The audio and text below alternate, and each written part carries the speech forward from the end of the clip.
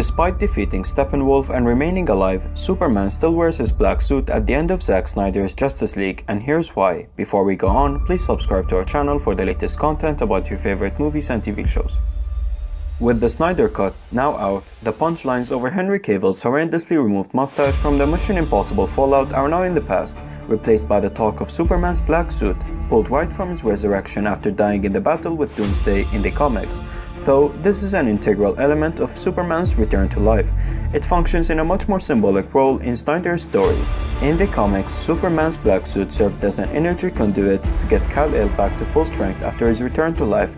In Snyder's cut of Superman's resurrection, he has no such need to recharge his batteries, as the hero's spark battle with the Justice League clearly shows him at full strength, albeit confused and disoriented after having just returned from death. When Superman joins the Justice League in battle against Steppenwolf, though, he's dressed in a brand new black and silver suit from the Kryptonian scout ship. Clark looks to have adopted this as his new primary suit by the end, when he rips open his shirt to reveal the silver S-shield underneath. Logistically speaking, Clark needed a new suit anyway. His previous red and blue suit had a gigantic hole in the chest from being stabbed by Doomsday. As for why Superman continues to wear his black suit after the fight with Steppenwolf is over, this goes back to Snyder's plan for Superman in the 5-movie arc he had mapped out, particularly how Clark finds his way back to the original red and blue costume. Snyder has spoken of Superman's story in terms that signify it as a journey, his death in Batman vs Superman: Dawn of Justice being one major component of it. When it comes to the black suit, Snyder has stated he intended it to be symbolic of Clark's arc as Superman, with the intention being for him to return to his classic suit over the course of the intended Justice League sequels.